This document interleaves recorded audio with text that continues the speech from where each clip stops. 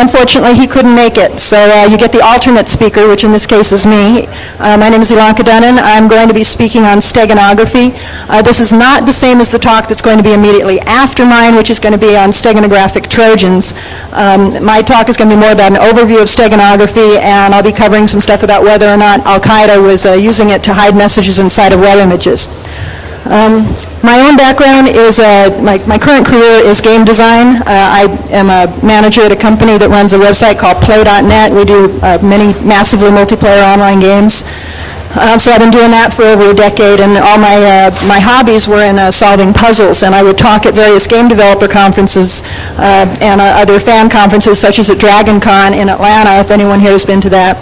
And since that would be part of the Electronic Frontiers Forum, I would run into other people that were talking in that track, which would be people from the various 2600 groups and whatnot, kind of pass them in the halls. And so through that convention, I heard about a puzzle challenge a couple years ago it was called the Freaknik Code, and it was a code challenge with the prize offered to the first person that could crack it, and it had been a year, and no one had cracked it. So I heard about it through this convention. I was bored one weekend. I took a look at it, and I cracked it in 10 days, and so I won free trip to the con and T-shirts and drinks and hotel and all that good stuff.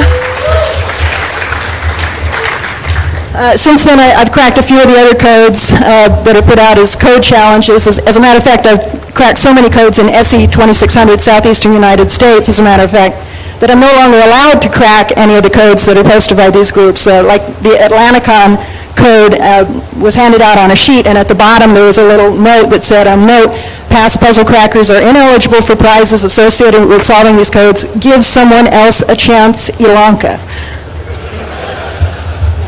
So since I've got all this crypto stuff kind of fresh in my mind from cracking these codes, after September 11th, I did some other things. For example, I organized a crisis center where I was using some of my skills on the web to track down the status of every one of my customers that had been affected by the events of September 11th.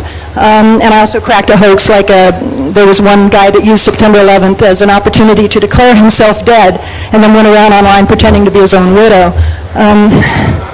I was the one that figured that out, tracked him down, confronted him, got him to confess, got him to post a public apology and all that. If anyone wants more information on that, I can definitely give it to you. Another thing I did after September 11th was I contacted the local FBI and I said, hey, I've got all this skill in cryptography that I've been doing now. Can I help with the war on terrorism? Is there any way that I can be of assistance? I don't want pay, I just want to help. It's the right thing to do. And they said yes. And specifically, they said that they wanted more information about some of the newer cryptographic techniques, such as steganography. And they wanted me to come in and give an overview talk.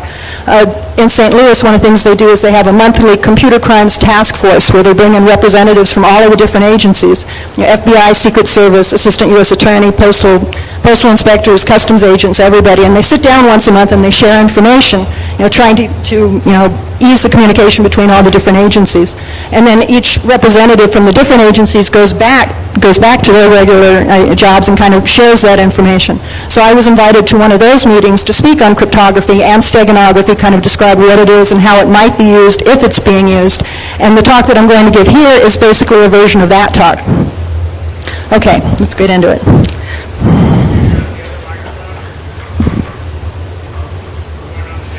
Okay, you want me to use this?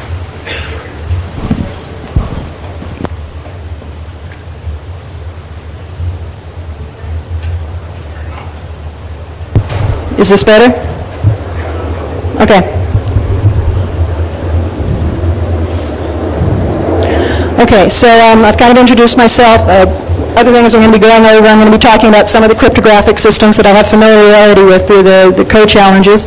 I'll be defining what steganography is, talking about its history a little bit, then giving some examples of modern steganography. Then I'll be going over something that I call the 3 Ds of defeating steganography, which is detect, decrypt, and destroy. How do you detect a message? How do you decrypt it if it's there? And failing that, how can you destroy a message that's there?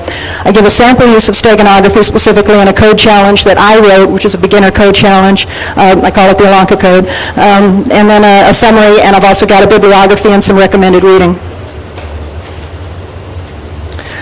Okay, I'm general manager of online community at Semiotronics Corporation, which was a company that I and the CEO got going out of an apartment loft. So we're one of the .coms, and one of our claims to fame is that we're still here. I've been doing multiplayer games for over 12 years. I've been a computer hobbyist forever. My dad was involved in early days of computers, like my father was on the team that launched the very first geosynchronous communication satellite. He used to work at Hughes Aircraft, and my mother's also a university professor. Some people in the 2600 scene, I see a few people around the audience here that I chat with via IMs, and I'm the crypto geek chick. Also last year I was the speaker at the first DEF CON Girls Luncheon, which was hosted by Moloch, and I spoke on how I cracked the Freaknik code there. This stuff is not on the DEF CON CD. The slides will be on the Freaknik website. I'll be speaking also at Freaknik this year, which is the Nashville Hacker Convention. I have flyers up here, so after the talk, if anyone wants to come up and grab a flyer with information, feel free. Also, somebody gave me some mini CDs, which people, he says that there's a Stego tool on here called Hide for PGP. I have not used it. I can't give it a recommendation or a flame or anything, but if anybody wants it, it's here. There's a whole big stack of them here. Okay, so I was the first person to crack some of the Freaknik codes and the Atlanticon 2 code, and then I also mentor several people online on cryptography, and then they write their own codes, and I crack those codes. And I told you about the Crisis Center and the hoax that I cracked. Okay, so fact and fiction. The common knowledge was that terrorists were embedding hidden messages in high-traffic web images, like on eBay and on Amazon, and that they were passing them through public news groups, and that they were also swapping images in chat rooms and hiding messages inside those chat rooms, especially via porn. Again, this is what people were saying. Okay, for example, here's an article by USA Today. They did this article, Terror Groups Hide Behind Web Encryption, and they have a sinister picture of Osama bin Laden there. Wired magazine covered it, Bin Laden, Stenography master. Also about secret messages come in waves. ABC News covered it as well. A secret language. Hijackers may have used secret internet messaging techniques. Well, I have been researching the heck out of this and talking to many, many experts, and so far I have not been able to find a single shred of evidence that hijackers were using any kind of steganography to hide any message anywhere. If anyone has proof of it, feel free to come up and tell me. I have, like I've spoken to Peter Weiner, who wrote the book Disappearing Cryptography. I met him at H2K2 a couple weeks ago, and he says it's the same thing. He's traced it back, and he can find no proof. You trace it back, and he'll say something like, an official said, or a source said. He and I were joking that with my talk here, which has been going around the government agencies now, it's also been forwarded around to D.C., it's going through the State Department, Office of Foreign Affairs, Pentagon, Department of Defense. And Peter Weiner and I are concerned is that somebody in government may be looking at my talk, seeing the slides, and not paying a lot of attention to what I said, and they may be walking away with a false impression, and then saying, well, I saw some presentation that said Al-Qaeda was hiding messages inside of web images. So if you hear any more rumors on it, I'm probably going to be the source on it. Okay, we'll talk about what steganography is. I break down the words, like stego is from the Greek stegos, or roof. It means covered. And graphia, which is the Greek writing, so it means covered writing. Most people, when they see the word, they think of this, stegosaurus, which is a covered or a roofed lizard, not a type of cryptography. Okay, what is steganography? Okay, the definition is steganography is a way of hiding a message in such a way that it is not immediately obvious that there even is a hidden message. For example, in this sentence, after the theater, all clients keep a tab down at Wesley's Nook. Anyone see a secret message there?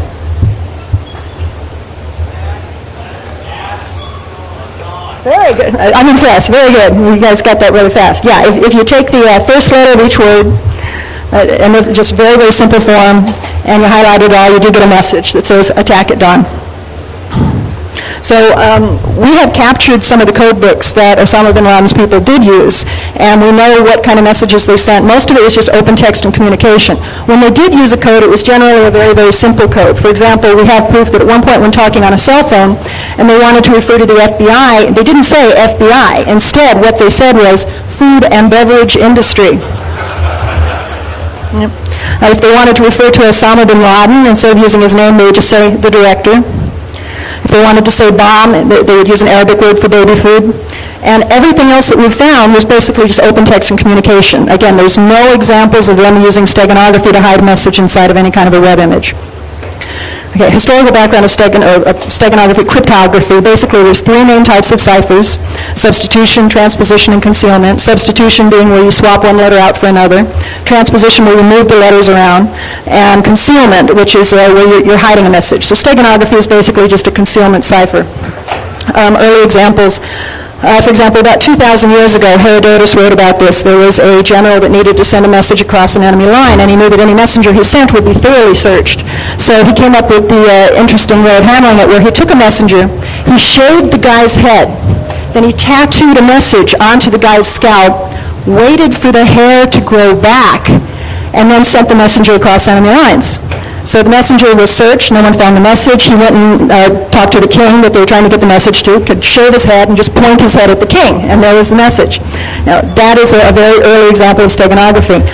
Invisible ink, where you write one message in pen and another one there's in lemon juice or onion juice or something on the paper. That's steganography. Newspapers, it used to be when you were sending a letter through the post, that you would be charged postage to send a letter, but if you were sending a newspaper, there was a loophole where sending the newspaper would be free. There was no charge to send newspapers through the mail. So of course the early hackers of that time figured out a way to use the system to send messages for free. They would take a newspaper and they would pinprick holes, like if they wanted to say Dear Aunt Sally, they would find a letter D on the page, poke a hole under the letter D, find a letter E, poke a hole under the E, A, poke a hole, and that way they'd send the letter for free, no charge. The recipient, when they received the newspaper, could just hold it up to the light, see the pinpricks, and be able to read the message that way, no charge. So the methods have been changing over the years, but the discipline is basically the same. Okay, these are some of the types of cryptography that I've been running across when I deal with these code challenges in the hacker subculture. I won't go into all of these in detail, ROT13, anagrams, visionary ciphers. I do talk about this, there's some elite speak over here on the right-hand side, which some of you are probably familiar with. I am elite hacksaw. Basically, if I see anyone using this extensively, it basically means to me that they're a wannabe.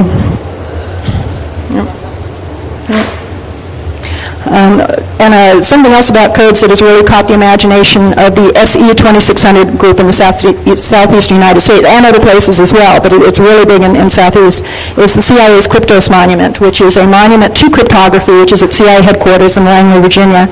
And it's been there for over 10 years.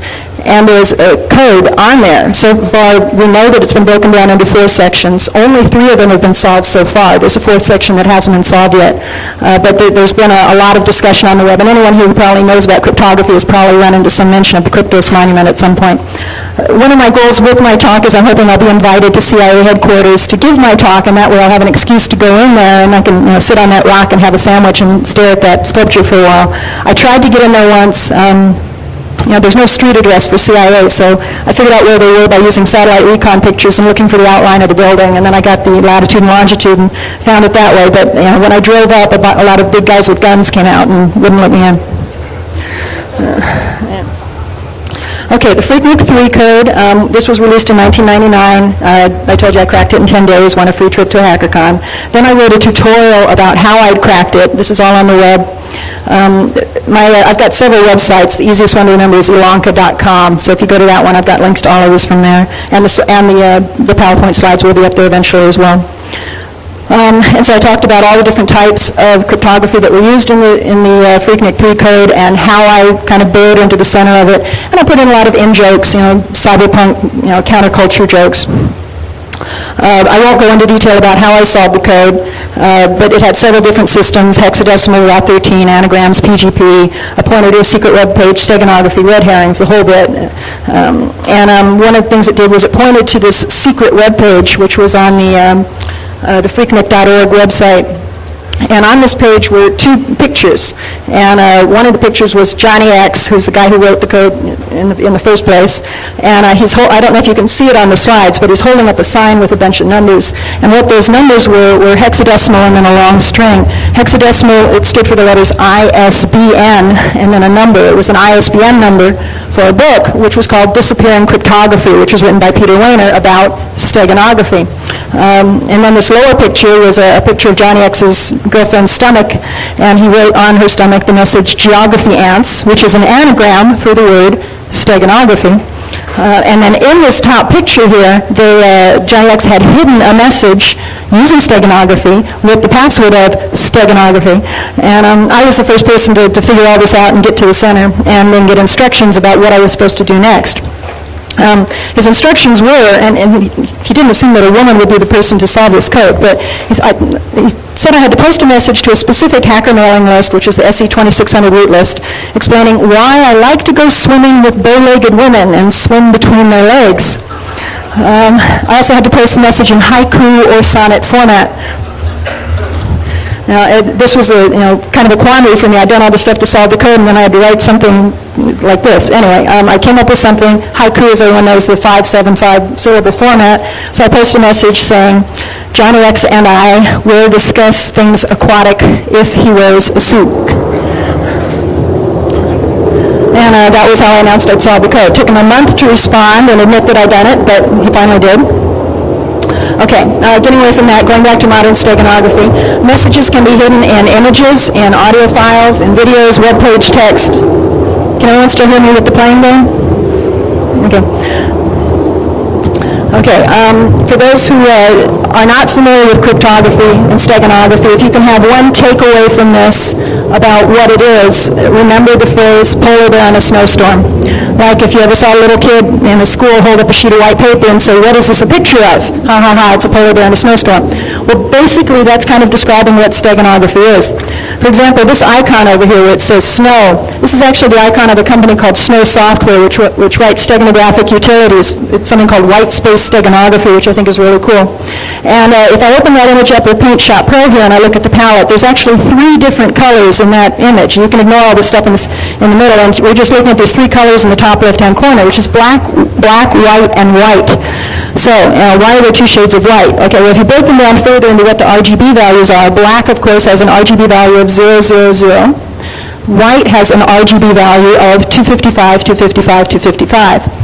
Now this image has 2 shades of white, one of them being 255, 255, 255, the other one being 255, 255, 254. It's exactly 1 bit off from normal white. The human eye looking at it will not be able to see the difference between these 2 shades of white, but what I'm going to do here is I'm going to change one of these shades of white to a different color, and now we see what image was actually there, a picture of a polar bear in that snowstorm. Okay, this can be used, steganography can be used for many things, such as watermarking. There's lots of tools out there. You can hide it in pretty much any type of format. You can hide it in GIFs, WAVs, JPEGs, picked files. Pretty much any type of file format out there, there's probably a utility to hide something in it with steganography. This is a page I pulled off the web that lists a bunch of steganography software. You can't really see it up at the top, but it lists all of these different platforms, so you can select which one you want: Windows, DOS, Java, Macintosh, OS2, Unix, Amiga. Any kind of system you've got, there's freely available software utilities for it. This is just a picture of one called JSTEG. It's a very simple point-and-click interface. Hide a file in an image, extract a file from an image. This is one called JP Hide. So you have the input file, the hidden file, the save file. You go up here, you can set a passphrase. This is one I use a lot called S-Tools. I think S-Tools is really awesome. Okay, so here I actually hid a message inside of a picture that I pulled off the CIA website. So here's the unencrypted image on the left-hand side, and then I hid something in it with S-Tools, and this is the image on the right-hand side. If you look at the difference between the 2 images, on this side, the file size is actually 164K.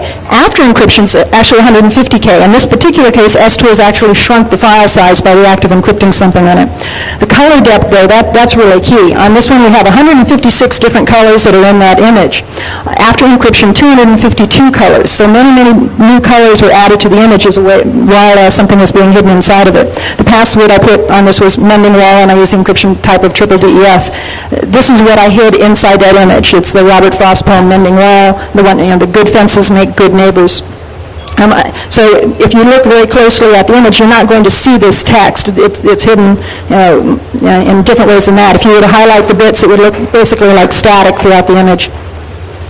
Comparing the palette between those two images, here's the palette before encryption, and then on the right-hand side we get the palette after encryption. Specific things to look for, I don't know if you can see it on the screen, but like if you look at the number of whites and the number of greens, I've sorted by luminance here, and then over here you get like a group of 4 whites, and you get over here a little group of 4 blues, and over here a little group of 4 ambers. And so what it's been doing is it's increasing the number of colors that are very, very close to each other, very close color pairs. Also, if I look down here at the black part of the palette, there's a black which is 000, and then the second blackest black is 001. So we're getting these colors that are exactly 1 bit apart, which is a big flag for me that steganography may be being used in that image. Here I hid something much larger inside of the mending wall picture. So again, on the left we have the image before encryption. On the right we have the image after encryption. And at this point I tried to shoehorn a lot more data. I tried to hide a 100K file inside of it. So we see that the color depth first, we have 156 colors on the unencrypted image. The encrypted image we have 256 colors. So it uses all the colors that are available in order to do this. And then the file size went from 164K up to 252K. So by putting more data into this container image, it's actually ballooning the container image larger.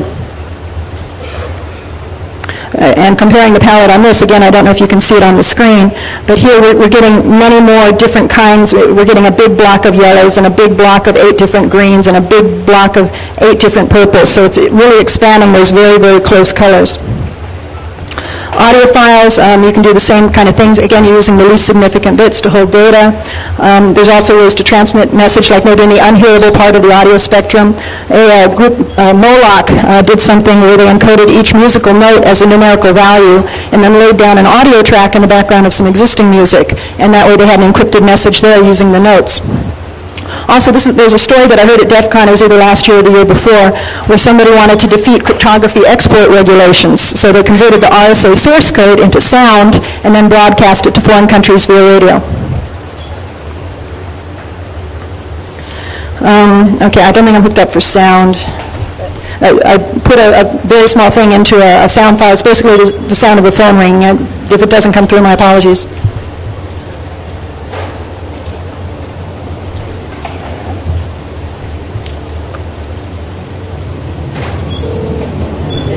It's not going to be something. Basically, I'm just doing this to show that there's no difference between the sounds. Here's a picture of the actual waves of the sounds. This is before encryption and after encryption. Blowing this up, you can see the way the wave looks. Then after encryption, again, it's basically the same wave, but very, very tiny little 1-bit differences in the wave. Messages and video files, again, you could do this by hiding things in the least significant bits of the data. There's also a lot of visual ways. For example, there was a lot of speculation about whether Osama bin Laden was hiding messages inside of the videos that he was sending, because there would be like a video with Osama bin Laden and his lieutenants, and then shortly thereafter there'd be some sort of a terrorist attack somewhere. So they were worrying that there were secret messages being hidden there. It may not have been with steganography. I mean, it could be as simple as hand signals. For example, blackjack card counters, when they work in teams, you have one person playing cards who's not counting, and then someone else who's sitting across the table with his arms crossed who is counting and signaling the player. And the signal might be as simple as if his hand is here, it means bet high. If his hand is here, it means bet low. So you can do a lot of things with simple hand signals. There could be a code saying, if there's a certain Al-Qaeda lieutenant sitting to Osama's left, it means something. If he's sitting to Osama's right, it means something else. I don't know. This is all just speculation on my part, if they're doing this kind of thing. Eyebrow code, they were sending in a movie where a guy was wiggling his eyebrows in a way of sending a code. The Vietnam POWs also had their code that they would use to transmit messages from one cell to another. For example, they would take the alphabet and they would put it into a 5x5 grid. So you'd have A, B, C, D, E, F, G, H, I, J, and so 5x5, I think they doubled one of the letters in the alphabet. So the letter C, if they wanted to transmit the letter C, since it's the third column over and one row down, 1, 2, 3, 1, that would be the code for the letter C, and that way they could transmit messages back and forth between cells. Then if you get really good at that code, it doesn't have to be tapping. You can use other methods of communicating. For example, if you're coughing while you're standing in line, that would be a way of transmitting a message. Shuffling your feet, all different kinds of things you can do. Messages in web pages, the way that the data is arranged on a page can convey a message. White space steganography, for example, Snow Software, they've got a really cool thing, a utility that will take a web page and then will insert spaces at the end of lines, 1, 2, or 3 spaces, which are holding the data of the message that they want to send. And then they'll get the page, read the spaces, and there's the message. Peter Lerner, in the new version of his book, Disappearing Cryptography, talks about ways to transmit messages in David Letterman's top 10 list.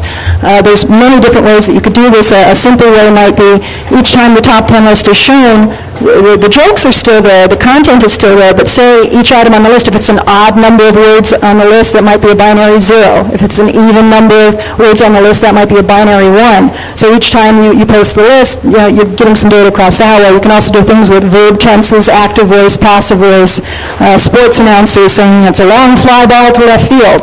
But if they change that and instead of saying to left field, it's a long fly ball, you've got all these different ways of transmitting data just by rearranging words. Okay, so ways that terrorists could be using steganography potentially, like if they had a tourist information website, a sender would just need to upload a new picture to the site with something inside of it. The receiver would view the page. They wouldn't even necessarily have to download the picture. Just by viewing the page, of course, the image is in their cache, and then they could open it later. And there were several witnesses who did see Muhammad Atta, one of the terrorists who was routinely going to libraries and was downloading images, usually pictures of children and landscapes. But then again, he was also fitting into the American culture. Again, we have no proof that any of those images had anything inside of them. Okay, briefly, the 3 Ds of defeating steganography: detect, decrypt, destroy. Detection. How can you detect if something is using steganography? You can look at the image's palette, as I showed you, look for very close color pairs, count the number of colors, see if it has a suspicious number of colors in it. Look at the last modified date and size. If there's a web page where everything there was last modified 3 years ago and there's one image that's really new, that might mean something. Also, differences in the types of images. For example, if all the images are JPEG and then there's one image on the site which is a bitmap, that might mean that it needed to be a bitmap because that was the utility that they were using. Steg analysis tools, there's a few out there. One was written by Niels Provost out of the University of Michigan. It's called Steg Detect, and it analyzes JPEG images. It's looking for the frequency of the DCT, discrete cosine transform coefficients.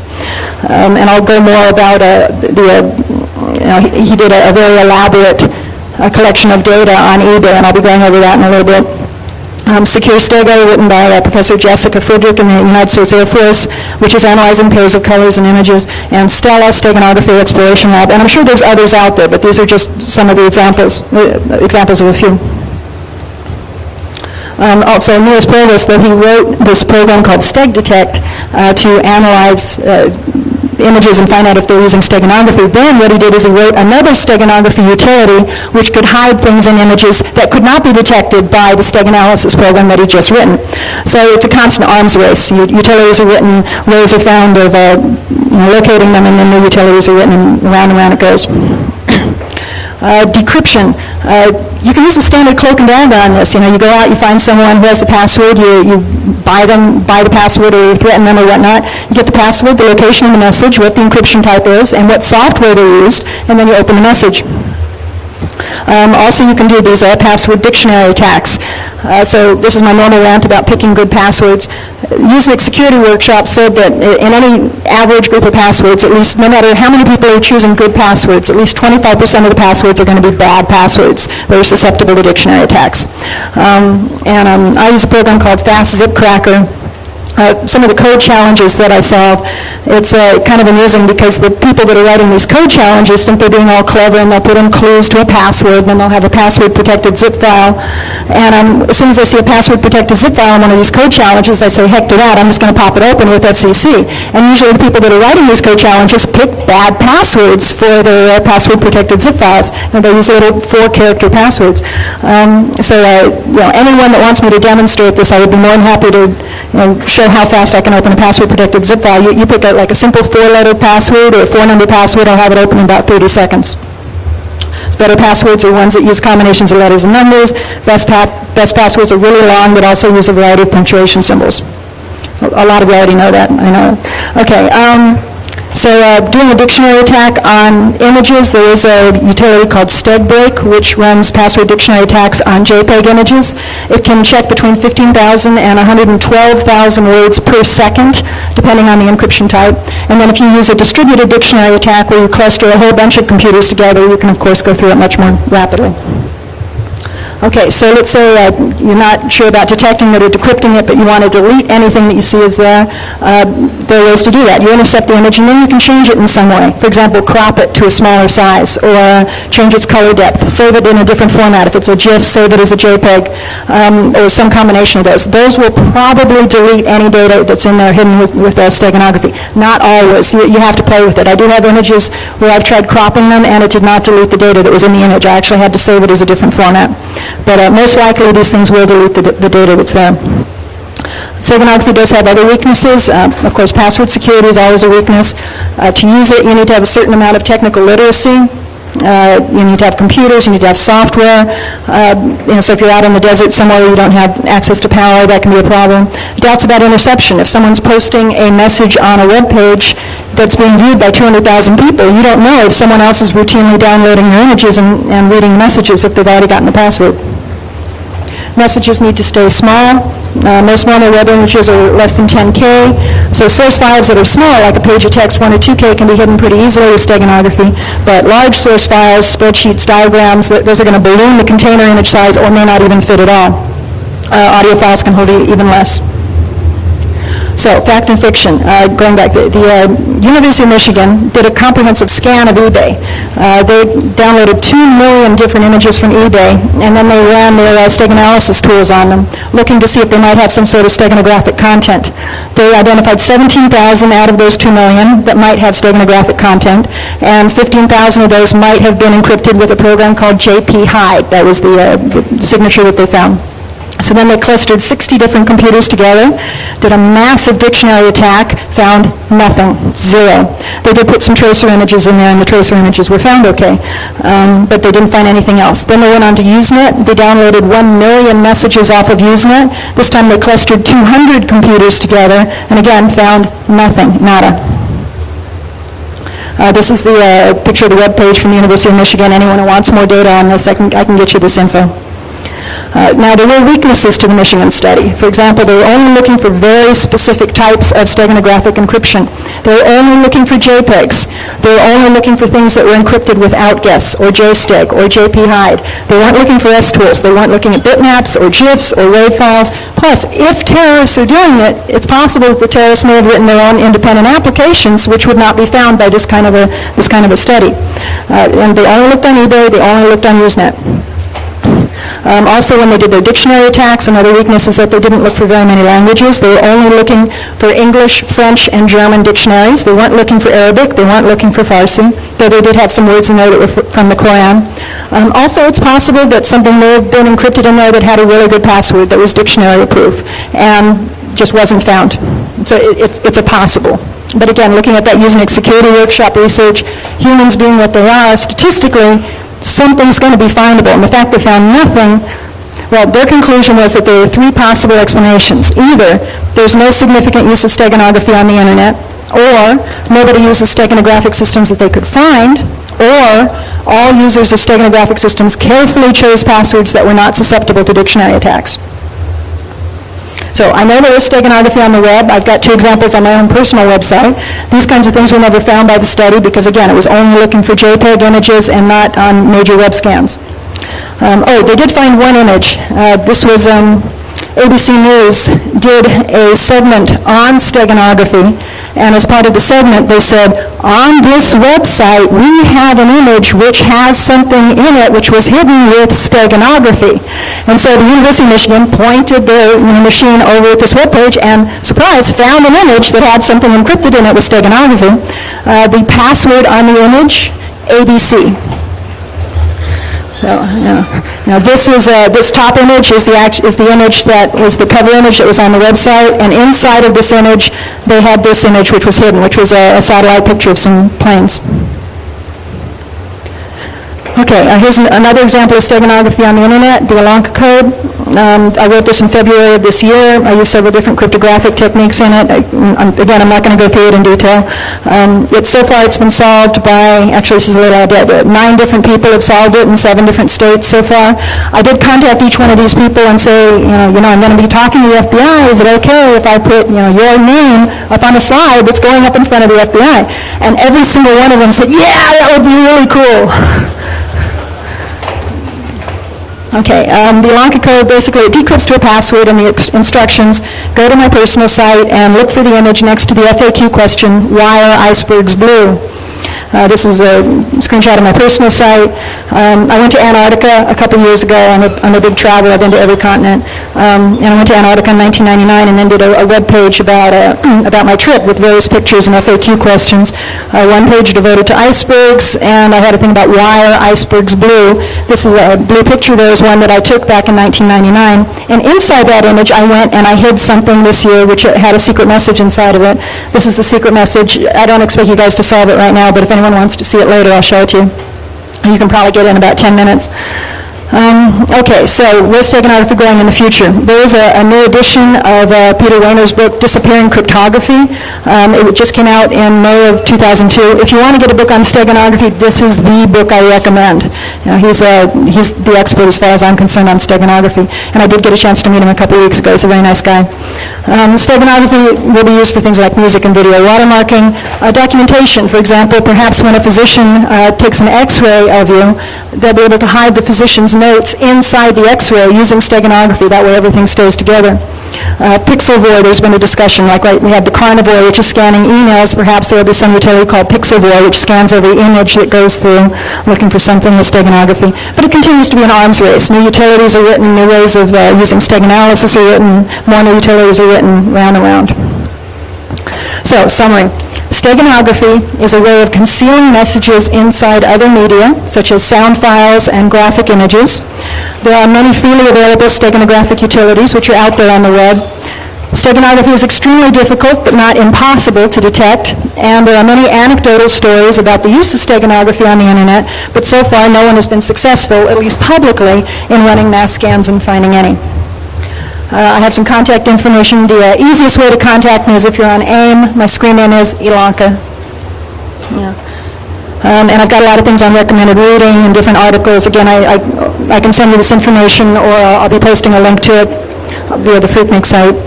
Again, I have flyers for the Freaknik convention, which are up here, and some software CDs. And any questions?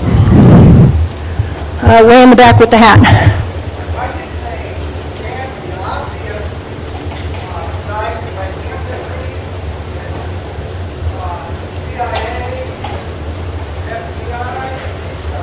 Okay, the question is, why didn't they scan the obvious sites such as embassies and the CIA and those things? I spoke very briefly with Niels Provost online, and my understanding is that they wanted to have a very specific, quantifiable way of gathering data. And since there were lots of rumors about eBay and Usenet, that they'd go to eBay, they downloaded 2 million images, so it was a very focused, getting a very large sample from one location. Black shirt.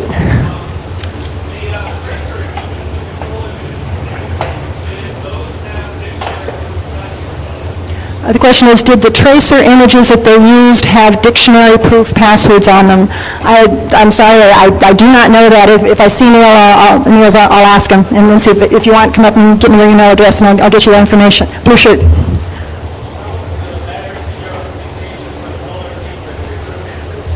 Yes, how many people here noticed that there were some letters in the presentation that were colored a little bit differently? Did anyone get any message out of those letters?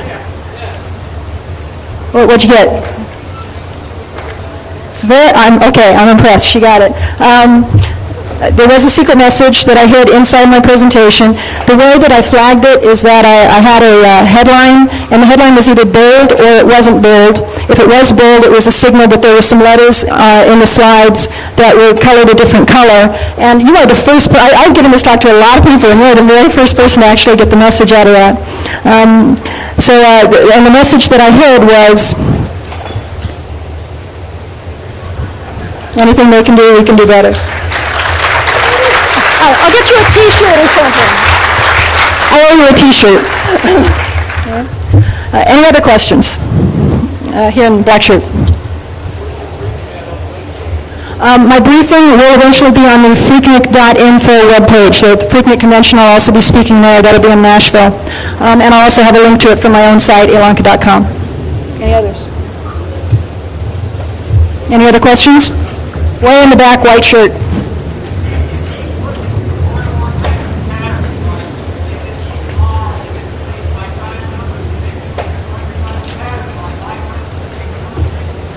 I'm sorry, I cannot hear a single thing that you are saying. Something about the arms race. Sorry, if you want to come up here, you can ask. Anyone else? Any other questions? Oh wait, I have some more flyers. Yeah. We're out of CDs. The CDs are gone, but we do have Freaknik flyers up here. Anyone else? There are some more CDs downstairs. Okay, that's it. Thank you very much.